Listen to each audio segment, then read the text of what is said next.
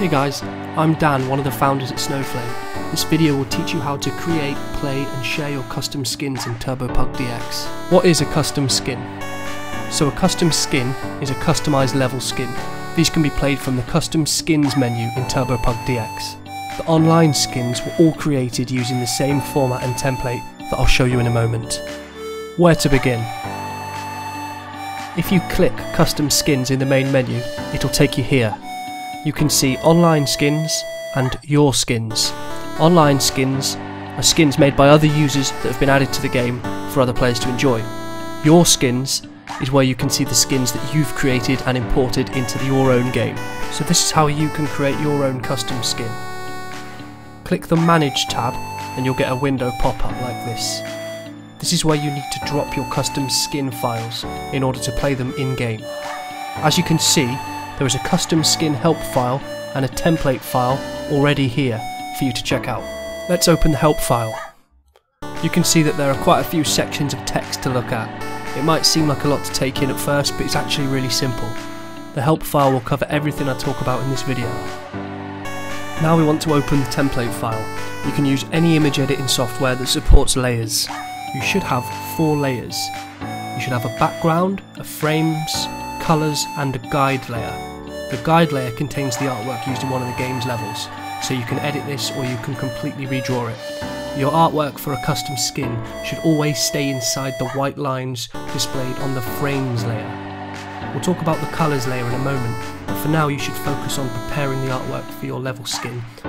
If you look at the frames layer, you can see some semi-transparent lines over here. The semi-transparent lines represent the collider's shape. So it's really important to have an object that at least roughly follows that shape. It doesn't need to be exact, but it should be close. Just for the sake of this tutorial, I'm going to remove all the colours from the artwork here.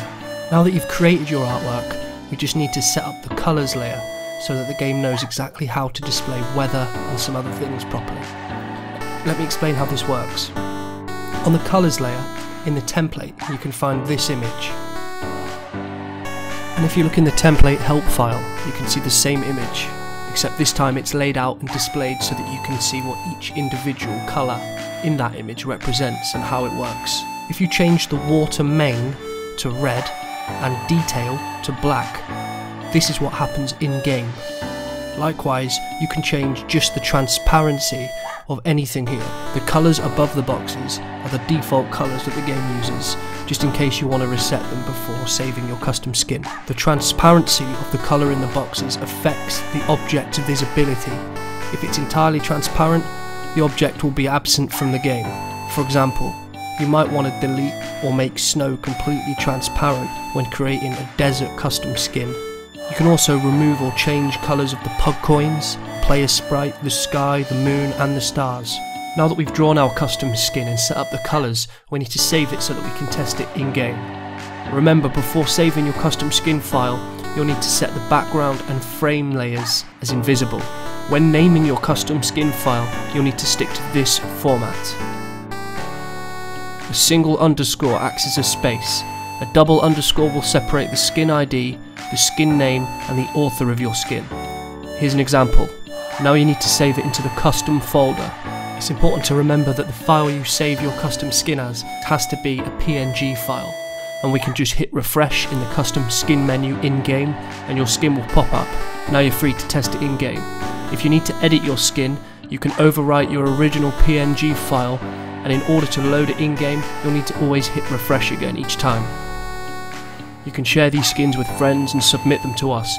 We'll include some skins in the online skins section. That about covers it for setting up custom skins in Turbo Pug DX. Have fun guys, and as always, please try not to squish your pugs.